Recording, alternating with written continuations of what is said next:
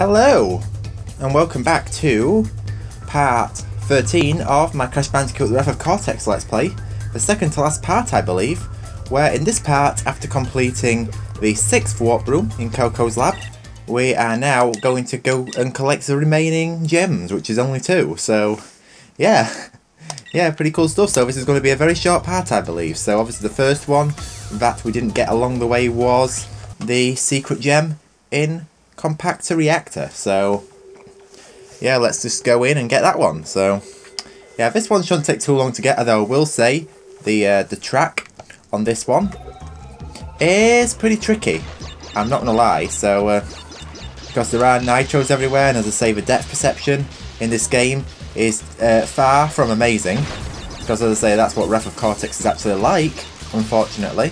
So yeah, this controller keeps like glitching out as well. I'm gonna have to see if I can sort myself some sort of like Bluetooth adapter, because the built-in Bluetooth on this laptop is pants. So yeah, but that aside, anyway. So yeah, a lot of stuff has happened since the last part. There has been no Wumpa League announcement.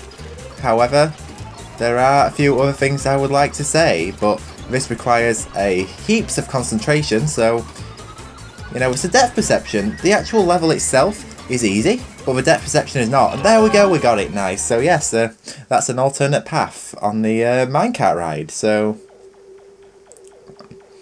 yeah, pretty straightforward, and I'm actually quite surprised I got that first time. Now this next gem, I cannot promise a single thing that I'm going to get that first time, and the other one that we're missing is in Bonsai. So yes, there is of course the red gem path in this level, which obviously I didn't get along the way last time. So yeah, this time I'm going to have to go ahead and get that. So yes, as I was saying, a lot has happened since the last race, and I'll say that the main thing that has really happened, even though there has been no Wumpa League announcement yet, or any announcements of any new Crash games or Spyro 4, something exciting I do say to have is, I did a final playoff in the ISGP International Spyro Grand Prix Super Crash League, which was of course because the grand final there was a bit of an issue with one of the final competitors, so I did a one-off playoff with Psychic Gamer. So yes, and it was in this game. So yes, I thought this would be a perfect time to bring this up. So, but a lot happened in that race. You know, I was kind of like leading by a level and a half up to, let's say, the 3rd warp room. And then he decided to rage quit, so yeah, that was that. I believe he was having some technical issues, but yeah, so Psychic Gamer rage quit in the race, so obviously I took the victory for that. So I am indeed the Super Crash League victor. So yeah, really exciting news. I've actually won a tournament, which I never thought I'd actually be able to do. So yeah, this is definitely not something I'm taking for granted, and I'm really happy with it. Probably the only tournament I'll win, but I'm really happy I've done that, because as I say, Crash is definitely my strong suit, so, you know, when it comes to gaming skills. So yeah, really cool stuff. Now he did get 4th place, Monkey Man and Mayo Doctor got put into 2nd and 3rd. I can't remember which order that was, but for the simple reason he rage quit. So yeah, Crystal Fissure and the host, Nintendo Gen 64, decided to put him in 4th place for rage quitting, even though he was in the final rounds. I don't know if that's the way I'd have done it, but I mean, that does make perfect sense. So, but as I say, I am the victor of the Super Crash League, so yeah, really cool stuff has happened there. So I might actually post a link to that in the description, actually, because I've talked about it throughout most of the video, so I might as well put it in the description. And I'd have no idea how you're meant to even walk through there. I mean, yeah, this is just, you know, glitchy pants. It really is, but you know, obviously, yeah. So that's what I mean. The hitboxes in this are really wide for the nitros and other hazards. If only I had an extra Aku Aku, I think I would be safer. I really do. So I'm actually going to go a little bit ahead and see if I can actually mind that nitro. No, okay. So yeah, I'm just going to go ahead.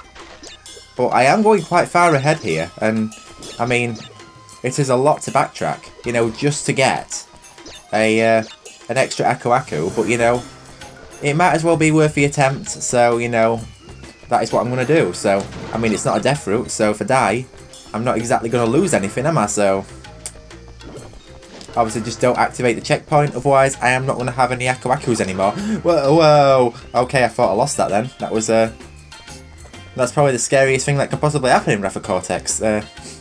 You know, losing all your Aku Akus when you need them, you know, for this one death route, so...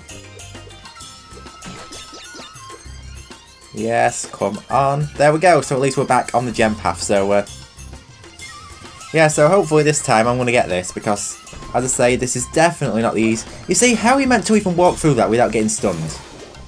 Is it even possible? I really want to know the answer to that. Oh, but you are kidding me. Oh, come on. How am I... This is like the worst ever gem path in the game, and you'll see a big reason why. A bigger reason more than this difficulty, and this awkward platforming by bad design, in a minute, when I get to the end, so, yeah, if you guys want to see that, you see, how are you even meant to get under there? That is... Yeah, it's all a big joke. Now, I've got to try to find a way to get over them nitros without getting hurt by them, because maybe if I jump them, I might get away fine. Maybe a running jump? I don't know. But I can definitely give it a try, can't I? And you can't do that. That's the thing. You just can't do it. So, I mean, I do have the running shoes. Not really makes a difference. The running shoes do actually speed you up while you're in the air. It does sort of like have that crash for it's about time mechanic. You know, like the spin dash you can go fast with when you, even though you are, you know, sort of like aviated. So, yeah, aviated. That is a big word. But, yeah. Okay, so under that, how am I even meant to race ahead of them TNTs and nitros in order to... Maybe if I detonate them and go backwards a bit, I could try that, but this has always been... This is like the hardest part of the whole game. This is like the ultimate test, which... I mean, if I'm playing the game in the order that I am playing it, that would make perfect sense. Because, I mean, this is like the last thing I'm doing, so it could be the ultimate test of a game, but... You know, it still makes absolutely no sense that they, like, make this one jet, you know, gem path. I mix them up, I don't know why. So difficult. Compared to like the rest of the game, it just does not make any sense. Oh, and don't forget the relics in this game as well. They can be hard. Although I didn't exactly have too hard a time. Maybe I've just over-adapted to Crash 4's relic time trial mechanics. Come on.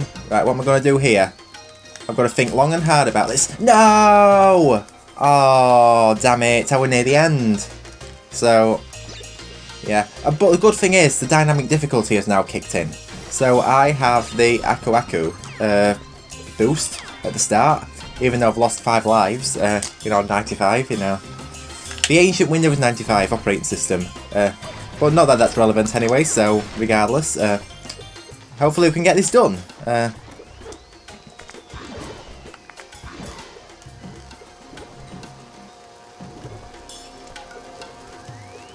No! Okay, so I've lost that, so that is really got me in big trouble now, so I'm going to use the same strat as I had before.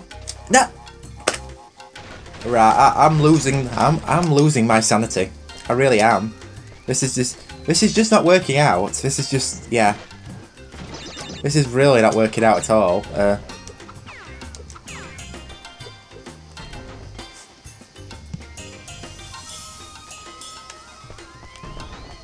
So I'm just going to run through these, because there doesn't seem to be any way I can get through here without damage. This would like be the death of me. If I was to do like a 100% speedrun of this game. In fact, I don't even think I'll bother doing it just for this gem path alone. But I mean, luckily you do only need golds, but you know, this gem path alone would kill me in a speedrun.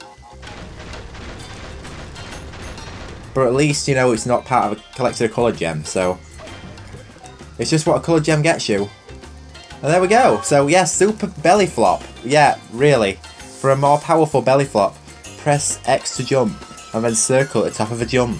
Wow, I've completed the game, and now it's giving me this move.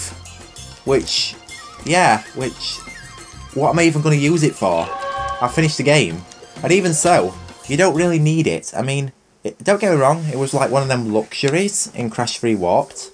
you know, that's what it actually was. I'm not gonna lie, there's no denying it was, but in this game, what even do you benefit from using it? Like, is there any purpose in even having it in this game? Because to me, there really is not. So yes, let's save our game. And our percentage is now 106, so we have fully completed the game. However, there is going to be one more part where we are going to be doing the final boss again, because that will give us the, you know, the final showdown. So yes, and the 100% ending. So, and I'll also show the credits in that part too. So, of course everyone, thank you so much for watching this part. I hope you all enjoyed. May suffer on the red gem path there. And as well, yeah, just, yeah. And also the stuff about the ISGP Grand Final with Psychic Gamer, so yeah, that was a lot of crazy stuff. So, of course everyone, thank you so much for watching. I hope you all enjoyed this part, and I will indeed see you all in the final part 14, where we take on this final boss one more time. So, have a good one everyone, and take care. I will see you in the next one, which should hopefully be uploaded by Christmas. So yes everyone, have a good one, catch you later, and goodbye.